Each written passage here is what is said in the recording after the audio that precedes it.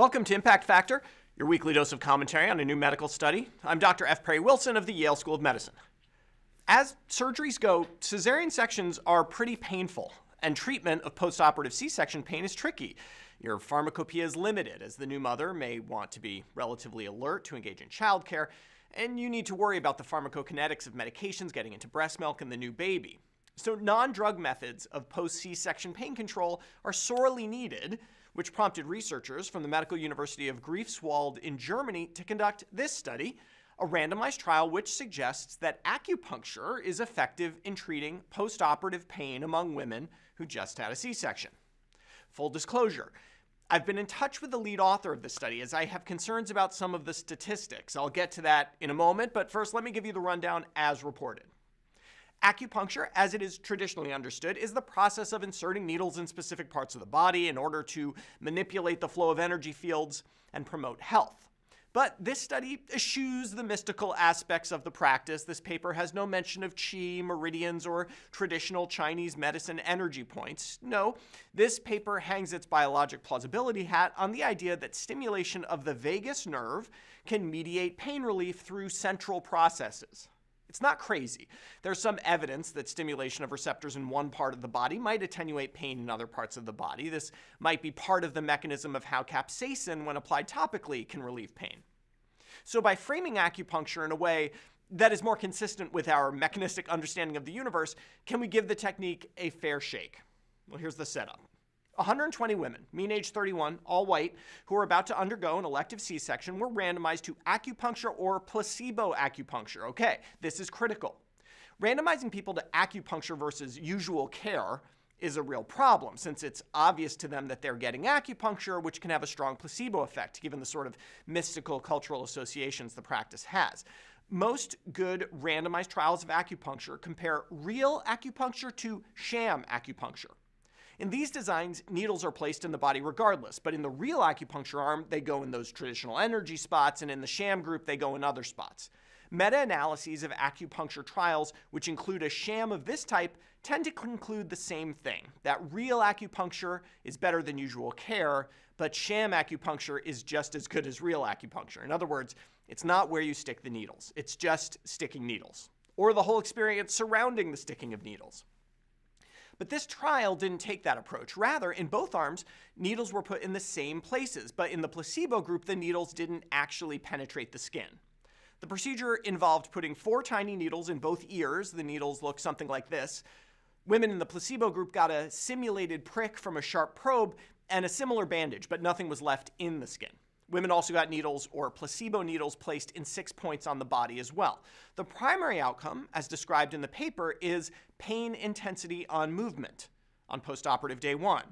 It's a decent outcome, as getting people moving post-op is so critical, though there doesn't appear to be a standard movement to elicit that pain.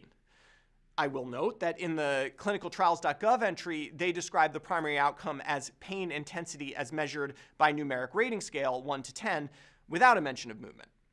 And when you look at the pain scores, that outcome pain with movement seems quite well chosen. There was no difference in maximum pain level or minimum pain level between the groups, nor was there any difference in pain on discharge or satisfaction with pain control. There's no difference in the percent of women who noted that pain disturbed their sleep or their mood or their movement. Secondary outcomes looked at drug dosing as a proxy for breakthrough pain, and there was no difference in acetaminophen or diclofenac dosing. Okay, so from a pain standpoint, we have one positive outcome among many, but it happened to be the primary outcome, albeit not clearly pre-specified. Is a mean intensity of 4.7 in the real acupuncture group versus 6.0 in the placebo acupuncture group clinically meaningful? Well, ideally, people with well-controlled pain are going to give you scores below 4. Of course, pain is highly subjective and thus highly subject to placebo effects. What is somewhat less subjective is mobilization, getting up and out of bed, into a chair, or standing, and early mobilization is a goal for many women after C-section and most surgeons too. And here there really does seem to be a difference between the real and placebo acupuncture group. The third group you see is a non-contemporaneous usual care group. So up until this point, I felt like this study showed some modest effects, and the lack of any magical thinking was refreshing. But then I came across something that frankly got me worried, and it surprised me that the editors over at JAMA Network Open didn't catch it. A critical component of any acupuncture versus placebo acupuncture study is an assessment of how well the placebo worked, an assessment of blinding.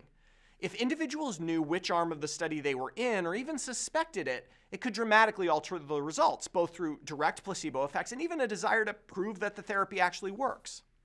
Fortunately, the authors asked the women which group they thought they were in. 25 out of 58 women in the acupuncture group thought they were in the acupuncture group. Just 11 women out of 55 in the placebo group thought they were in the acupuncture group. Some women didn't answer, I guess. Now, the authors describe this difference, 43% awareness versus 20%, as not statistically significant, with a p-value of 0.08 according to Fisher's exact test.